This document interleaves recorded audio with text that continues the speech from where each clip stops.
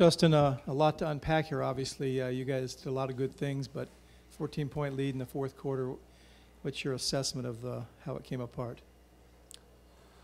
We need to make another stop on D, and then we got to hold on to the football. Yeah. How's your locker room, and what's the mood? Disappointed. Yep. Disappointed. Had a lot of opportunities to win. Very competitive game. The guys competed hard. Ultimately, offensively, when we didn't turn the ball over or get a 15-yard penalty, we moved it and scored it most of the time. Defensively, when we had them backed up, I think they had 18 drives total, which is a lot of drives. And it's a very talented group. And when we had them backed up, we played them pretty good. When they started kind of in a normal drive start territory, unfortunately, there was 4 that started in our territory, and those are 4 touchdowns. So field position, starting field position, the number of drives made it more difficult for us. Late in the game, we had some opportunities to make a play here or there to change the outcome, and we just couldn't quite come up with it. And it's a very talented team we just competed with and had a number of chances to win, and we didn't do it, so locker room's disappointed. Okay, other questions in the room? Let us know. Doug? Coach, Doug Paris here. Fernando, I think that he played a really good game in terms of, the yards. He had 292 yards and 2 touchdowns. But he was really connecting with his wide receivers, and they had a really good flow going out there. Can you talk a little bit about that?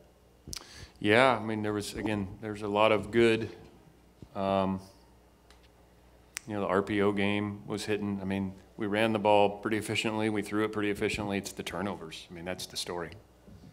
Turnovers, and we had 2 drives stalled out due to 15-yard penalties. So we got to do better there. We got to hold on to the football.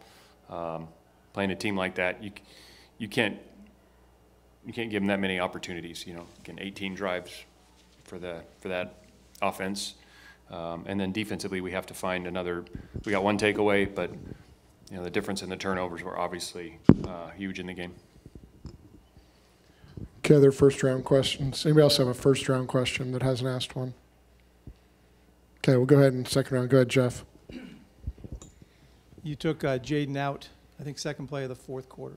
Is he injured again? Or? Jaden was not allowed to go back in, or wasn't able to go back in, I should say. So I haven't talked to that was during the game. He was not able to continue, and so we'll get more information after this on what that means moving forward. So you did get, I believe, the first time you've seen Justin Williams-Thomas play. What did you think of what he was able to contribute? We had a couple of good runs in there. We'll see.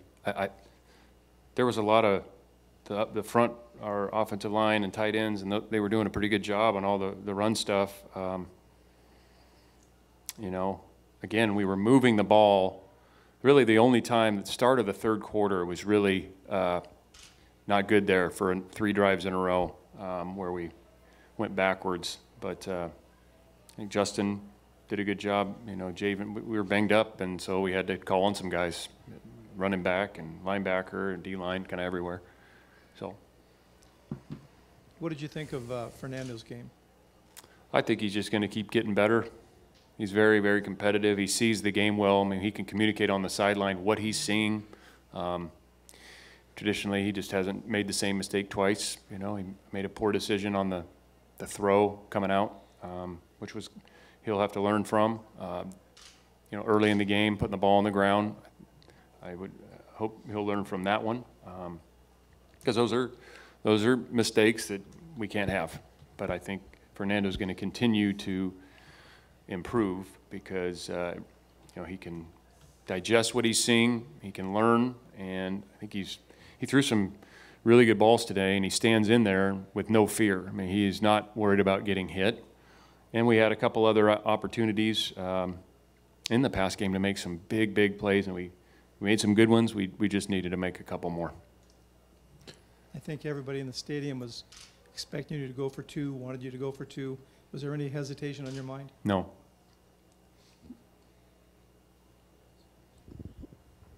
Okay, we'll go to Doug Parrish. Just a quick question on, I've been watching football for a while, and I haven't seen coming back out on halftime and have 1 second on the clock. Can you talk a little bit about that? Yeah. It had zero impact on the outcome of the game. I want to make that clear. I have never seen it before. I don't know that it's ever happened before. And I also want to be clear, it had nothing to do with the officials who were on the field. The officials who are on the field, they do a good job. That's a good crew. I think, none of the crews are perfect, just like we aren't. I think they're good officials. And so that is not on them. Here's what I was told. There's a review booth. The Pac-12 has a review that's here. And after the play was over, the review booth told the officials, half's over. So they sent, we were told to go in. So the officials on the field relayed the message to us, half's over, go in the locker room. Something happened. I don't know what. I can't answer that. And I was told to come back out and confer with the officials, and they were going to have a one play with 1 second to start the, it's not the second half, it was the end of the first half after the band played. But that came from Pac-12 review. So the only people that can answer that is the Pac-12 office and the head of officials and the Pac-12 game review board and the review officials, but not the officials on the field. They had nothing to do with that. They were relaying the information from the booth. So I'm sure I'll get some email or call, but I don't really care. That's what happened, and people deserve to know. It did not have any bearing on the outcome of the game, but that's what happened. Okay, go to Thomas Chen. Coach, you talked about obviously playing to win the game with that 2-point call. How much, in addition, and relying on your defense, if you will, to get a stop, how much, if at all, was there an additional factor of the laundry list of injuries that you had experienced over the course of the game? Yes, that absolutely plays into it. You got to know who's available, who you're playing with on offense, who you're playing with on defense. You got the ball's on the 3-yard line. It's under a minute to go. They've already had 18 drives. I mean, there's just a lot to consider there, but I considered all that and took all that in, but it took, a matter of seconds this is at the beginning of the drive. Like, we're going to go down the clock. Based on where the clock was, there's going to be some decision to make, how much time is left.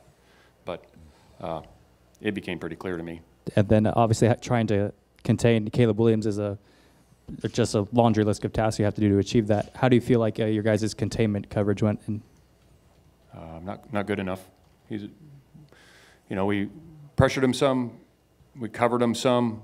We went into the game watching everybody that's played him for a number of years. You also have to think about your matchups, because sometimes, you want to, hey, we need to run more zero. And some of the man matchups gave us some issues, to be honest.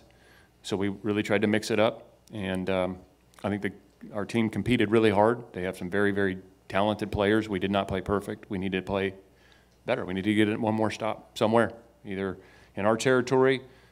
We needed to find another turnover, a tip ball, a couple opportunities. We had the ball out, I think, early in the game on a screen, find a way to come up with that one. Maybe the tip ball interception, something. And we just came up short, kind of across the board, unfortunately.